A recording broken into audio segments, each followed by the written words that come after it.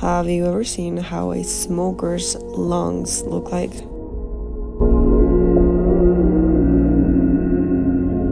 Yep, wild. No bueno. Each puff has over 6,000 chemicals.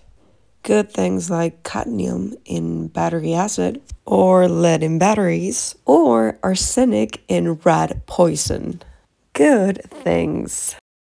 And deprives your organs of the oxygen they require. And remember, no proper oxygen, they can't function.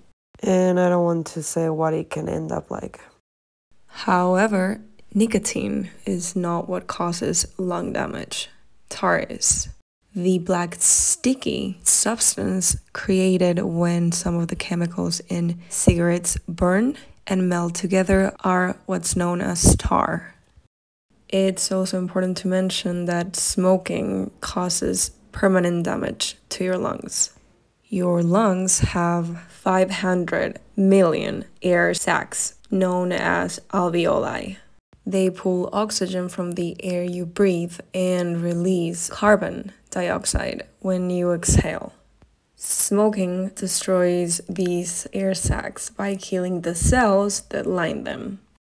And the problem is that lung tissue doesn't grow back, unlike the liver or if you break a bone, for instance.